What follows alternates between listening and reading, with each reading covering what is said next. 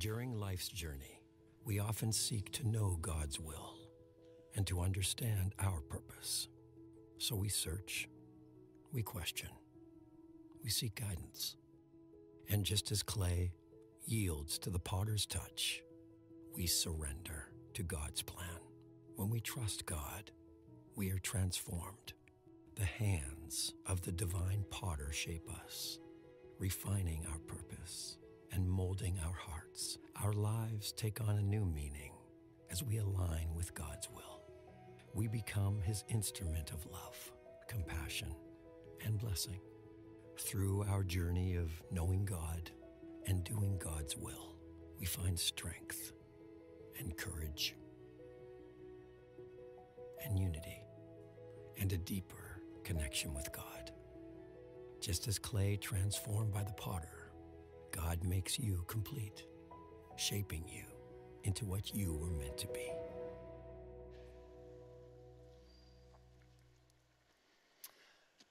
We are in week 2 of our series, Knowing and Doing God's Will, and this morning we're honored to have a guest speaker, Dr. Walter Kim.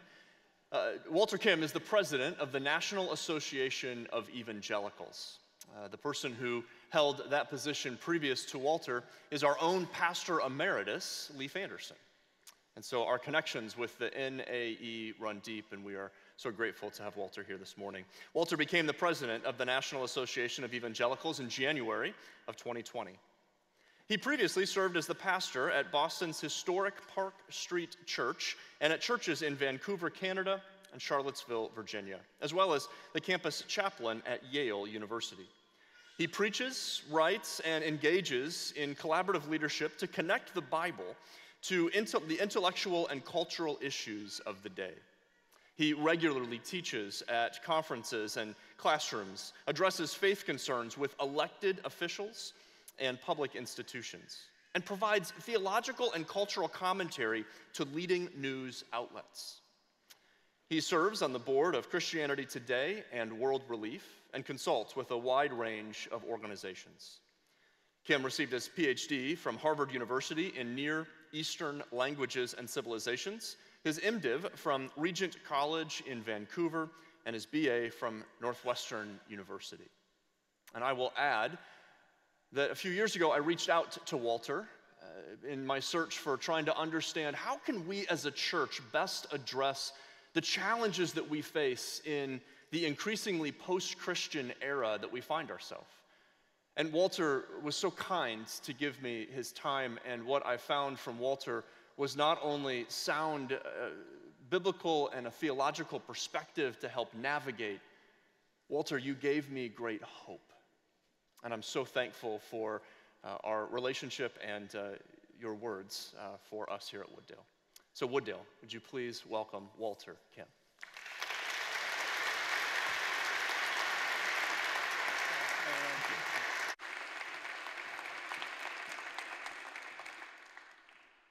Thank you, Kyle, for that very kind introduction, for the invitation to be here at Wooddale, but increasingly so, thank you, Kyle, for your friendship and collaboration in the ministry of the gospel.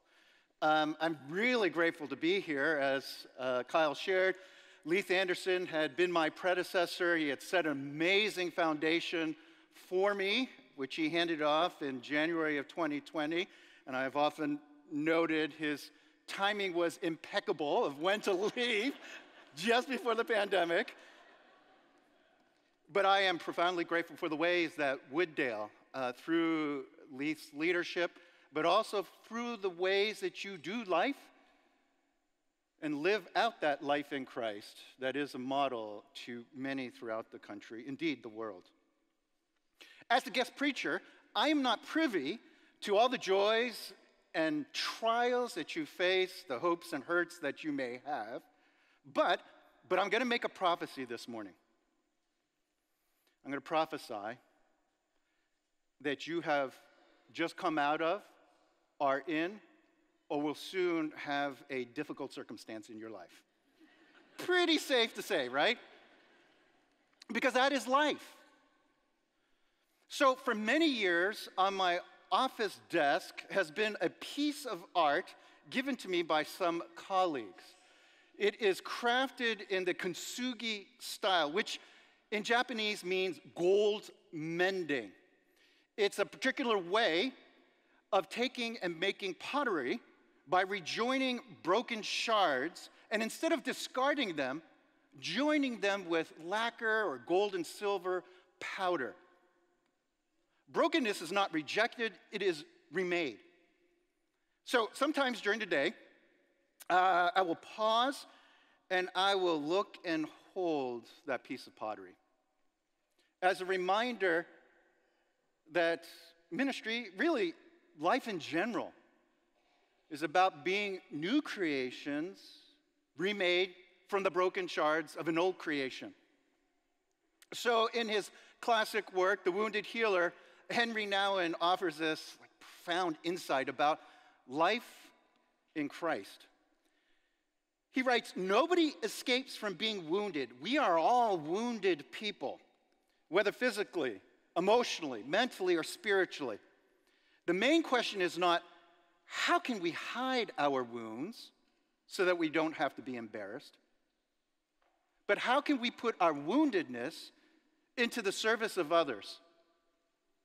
When our wounds cease to be a source of shame and becomes a source of healing, we have become wounded healers." I think it's safe to say that all of us have some fractures in our life. We have something that we would rather hide from others than put it on display. And yet it is in our fractures, it's in our woundedness that God sees us.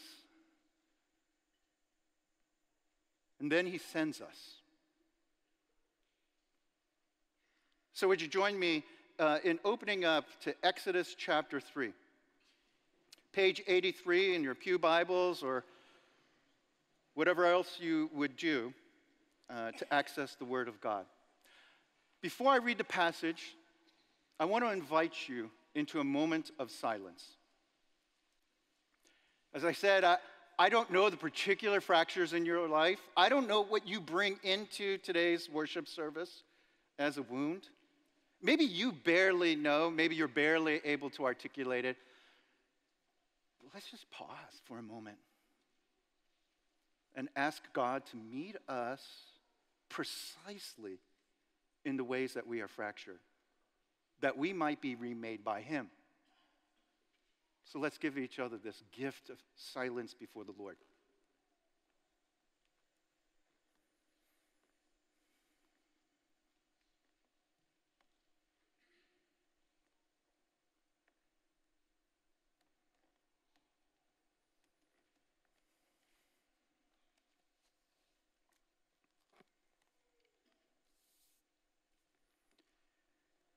Search us, O God, know our hearts, see if there's any hurtful way, and in seeing that about us, heal us, remake us.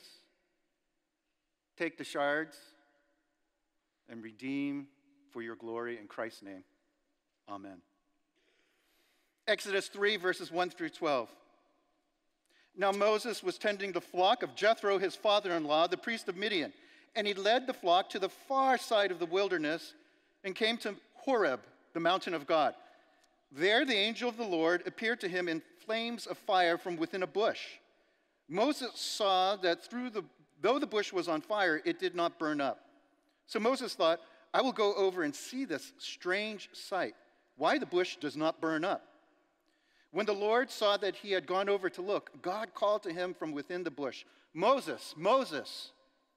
And Moses said, Here I am. Do not come any closer, God said. Take off your sandals, for the place where you are standing is holy ground. Then he said, I am the God of your father, the God of Abraham, the God of Isaac, and the God of Jacob. At this, Moses hid his face because he was afraid to look at God. The Lord said, I have indeed seen the misery of my people in Egypt. I have heard them crying out because of their slave drivers, and I am concerned about their suffering. So I have come down to rescue them from the hand of the Egyptians and to bring them up out of that land into a good, and spacious land, a land flowing with milk and honey, the home of the Canaanites, Hittites, Amorites, Perizzites, Hivites, and Jebusites. And now the cry of the Israelites has reached me, and I've seen the way the Egyptians are oppressing them. So now go. I am sending you to Pharaoh to bring my people, the Israelites, out of Egypt. But Moses said to God, who am I that I should go to Pharaoh and bring the Israelites out of Egypt? And God said, I will be with you. And this will be the sign to you, that it is I who have sent you. When you have brought the people out of Egypt, you will worship God on this mountain. In our fractures, in our woundedness, God sees us. So, he had been adopted as Pharaoh's daughter. Moses grew up with this extraordinary privilege in the palace of the Pharaoh. At 40 years old, Moses was a prince of Egypt at the prime of life. But it was at that time in an rash act of violence.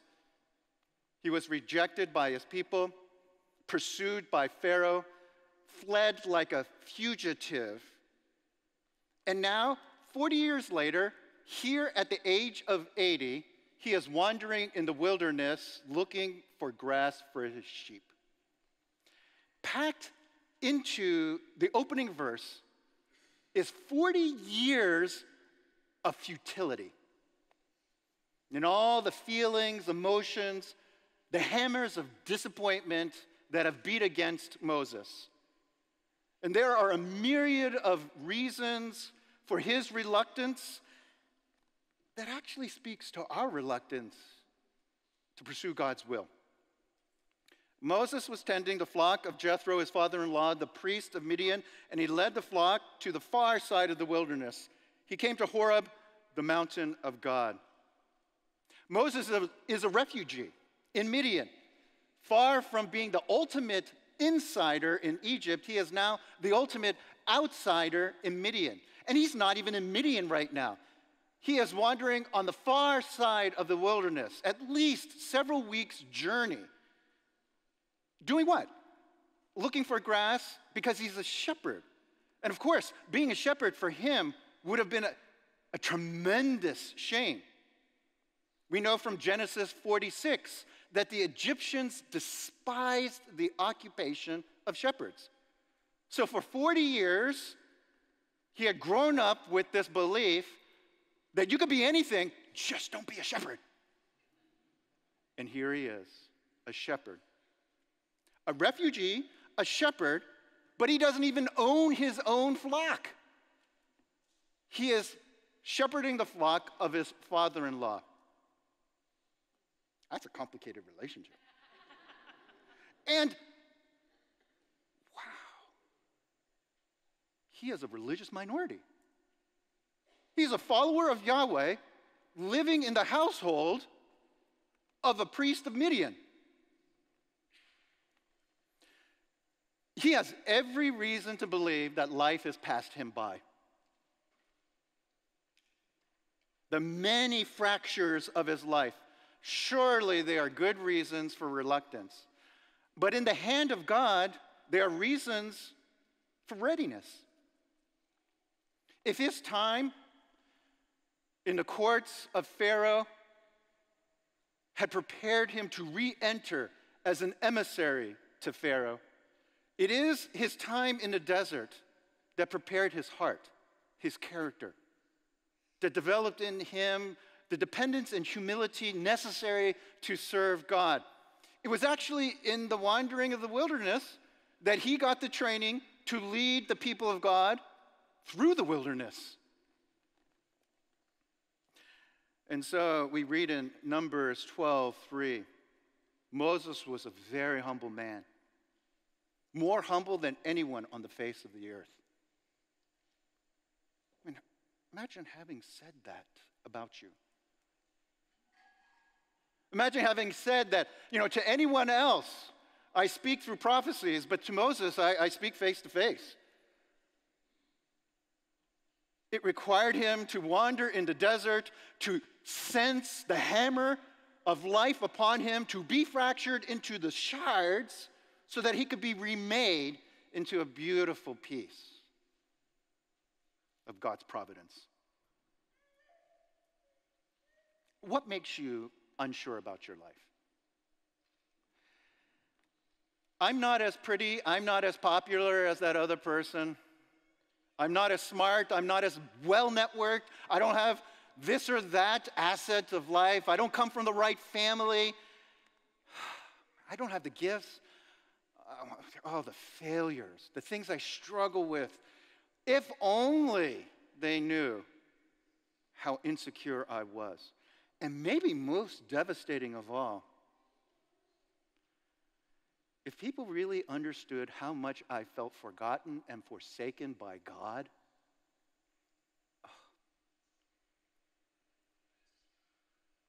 we all have something.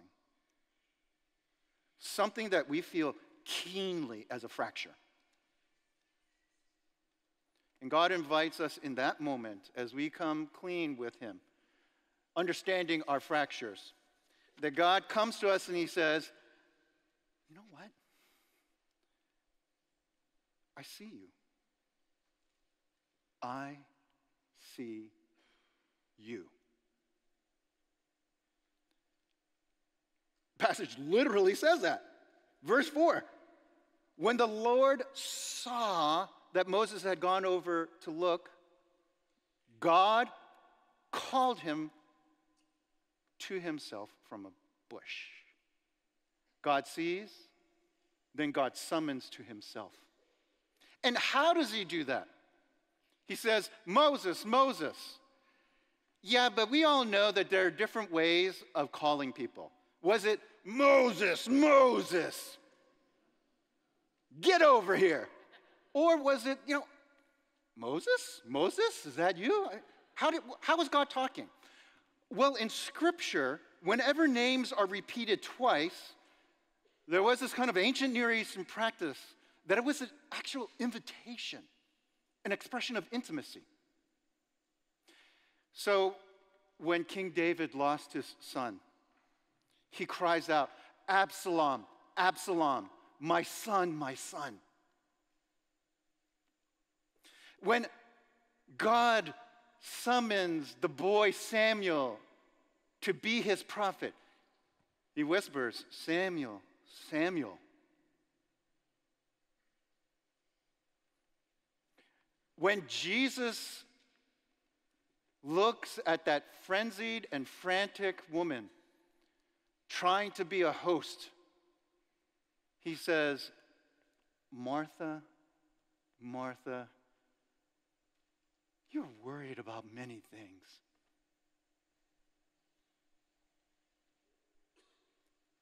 God sees Moses and all the fractures, and he summons Moses with tenderness.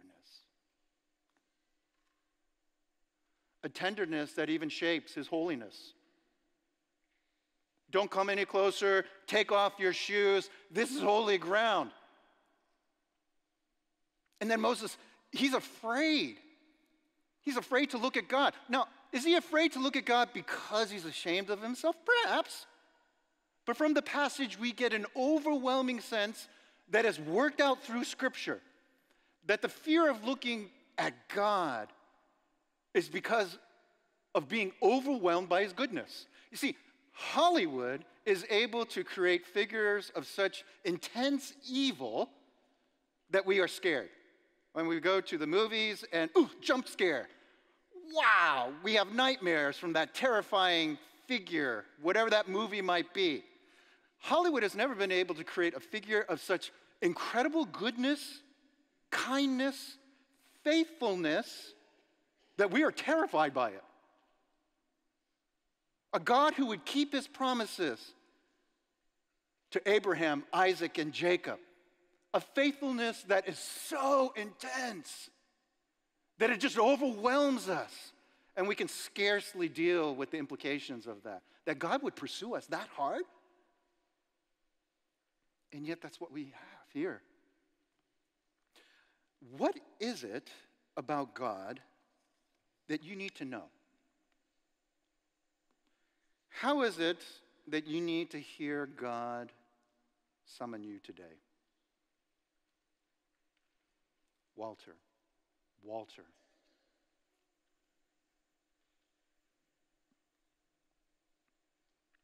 He sees. He sees you, and he summons you. And as he summons you, he invites you into this great work of saving. So we read in verse 7 a series of descriptions of God's response to what he sees as he summons. The Lord said, I have indeed seen the misery. I have heard their cries. I am concerned about their suffering, and I have come down to rescue and to bring them into a good and spacious land. God intensely moves toward us, even when we feel forgotten and forsaken by God. He's watching for that moment of openness, when he can catch your attention with the burning bush. Like when Moses first saw the burning bush, he didn't know it was a supernatural event. The passage says, that's a strange sight. Maybe he was just looking around saying, whose fire is this and where are they? Sometimes God catches our attention and we can't even recognize it's him, but we come a little bit closer. And as we come closer, God sees and he meets us. And when he meets us, he reveals to us his plan to rescue and to bring us to a good land. And is this not what God did in Jesus? Is this not a foreshadowing of the great work of salvation? That God saw us in our lostness, that he heard our cries, that he showed the concern, and that he came down himself. And at a different tree, he spread out his arms on a cross to save us, to bring us to a good and spacious promised land, a land of his people, of his kingdom. Do we sense that deep invitation of God? Are we inviting others into that invitation of Christ? God sees, God summons, God saves, and we need to slow down and savor that.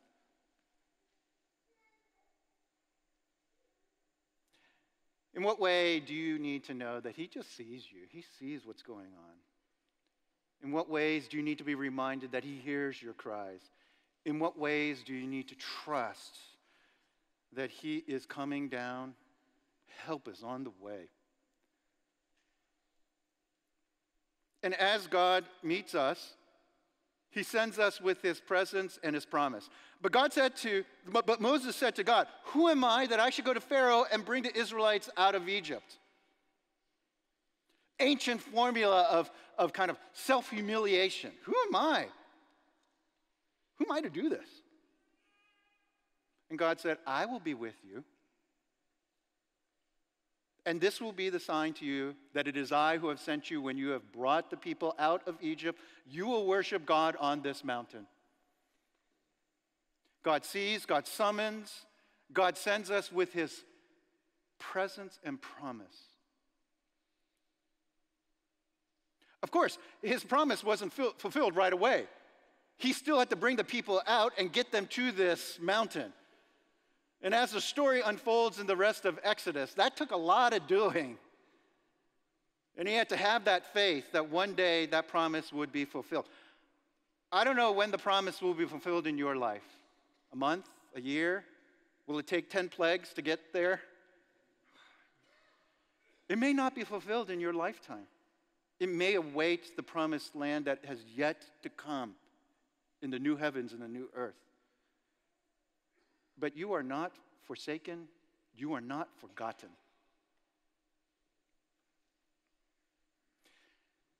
So my coming to Christ as a junior high person was followed up in high school. I didn't particularly grow up in a deeply Christ-following household, and so when I became a Christian in my junior high years and went into high school, I'd begun to experience these radical transformations in my life. So I went into ministry after college with this deep urge to share Jesus. But there came a point in my early 20s where it all seemed to fall apart. And I was actually a campus chaplain at that point, as Kyle alluded to. And I was sharing my faith and seeing people come to Christ and leading Bible studies. I was talking about Jesus and having my devotionals. But nothing seemed to work the same way anymore. I just didn't feel God. I felt forsaken. And that wasn't just a month. It was not just a year. It was several years that I was experiencing this. One day, I was just so exhausted from that I came home, lay down in my bed in the afternoon. I couldn't even finish out a day of ministry. And as I lay down, I kind of slipped into this daydream. It's not that this happens to me on a regular basis. I slipped into this daydream. And in this daydream, I saw myself in a boat being tossed around by the waves.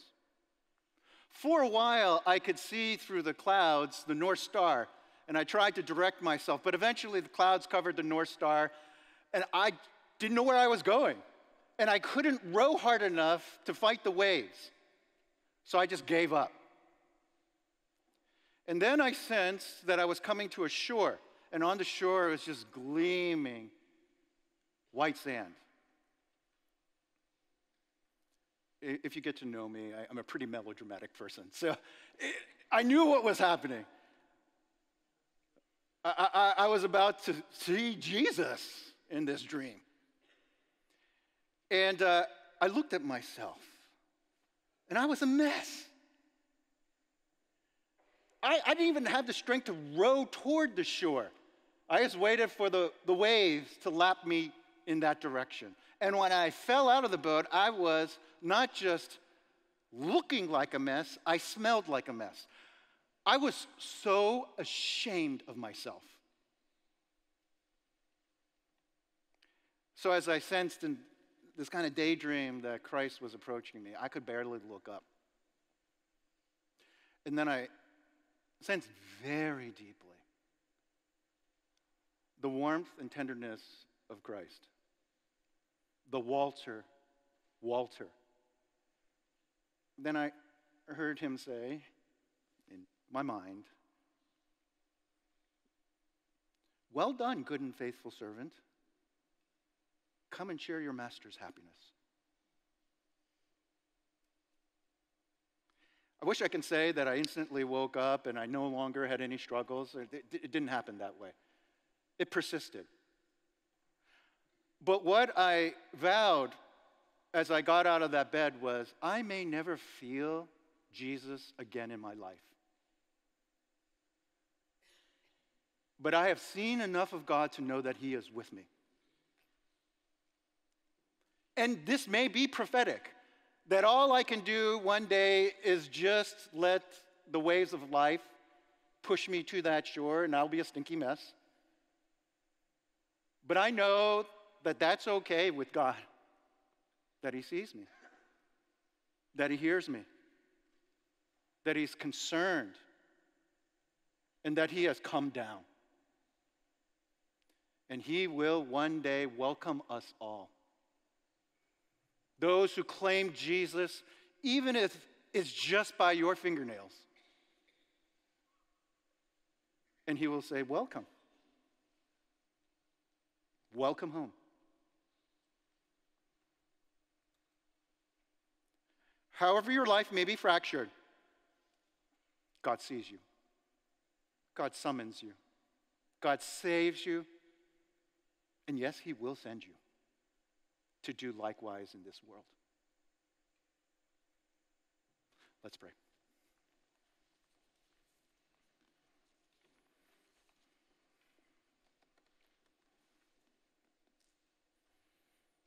Moses, Moses. Martha, Martha.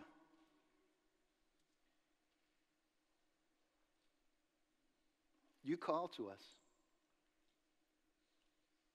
You know our fractures, and you are not ashamed. You see us. You welcome us. Help us to go to whatever that bush is in our lives that is you trying to catch our attention. Meet us. Grant us the wisdom to use our failures and futility well, that we might be remade in Christ. In his name and to his glory we pray. Amen.